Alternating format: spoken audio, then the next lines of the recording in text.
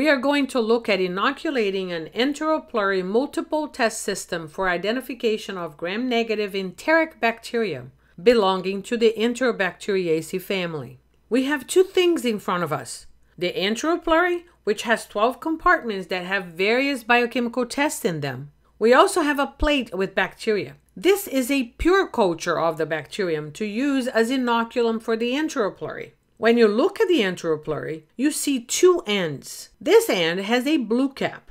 Under the blue cap is a little handle to pull the wire that goes down the center of the tube. If you look at it this way, you can see this wire going through the center of the tube. On the other end is a white cap that covers a sterile needle.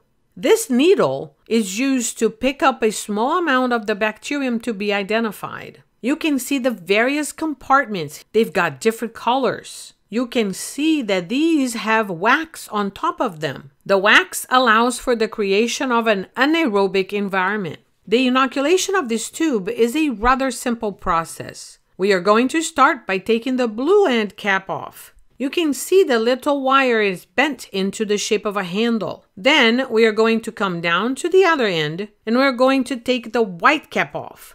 That's going to expose the needle, which is sterile. We take the Petri plate with a pure culture of the bacterium to be identified. We open it up, and again, we don't want to open it too much. Then we are going to gently rub the needle on the colony to gather some of the bacterium sample on the end of the needle. We close the Petri plate. Now I will take the handle over here. We'll start to pull it, not too fast or not too slow. As we pull, you will see the needle go through the center of the tube. As it's doing that, it is inoculating the various compartments. Go all the way into the middle of the last compartment, the red one covered with wax. You should be able to see the end of the wire in this last compartment.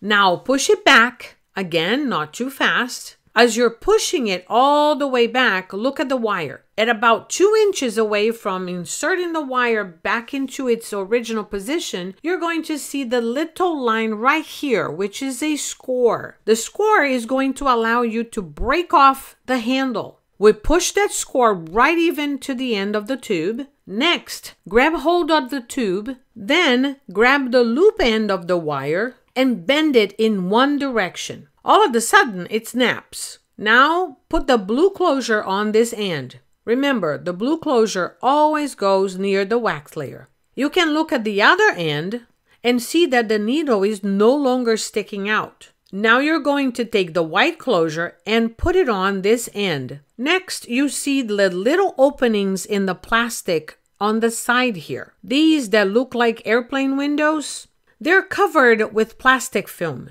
We need to perforate the film. We need to do this carefully to ensure that we don't cut the film on the top. If it cuts the film on the top, it could allow for contamination. The easy way to do this is to take the end of the loop and carefully push this end of the handle through the plastic film. Make sure you punch a tiny hole there. You can see the little hole, and that will allow oxygen in to aerate that compartment. Make sure you puncture all 8 holes. Once you've got that done, it is time to incubate the tube. Put your name here, label it, place it in the incubator, put the flat surface down so it sits in the incubator nicely and it also doesn't roll and no condensation will form on the inside of that plastic film. We have placed a time lapse in here to demonstrate all the possible changes that can occur over time. You can begin to see changes in a few hours,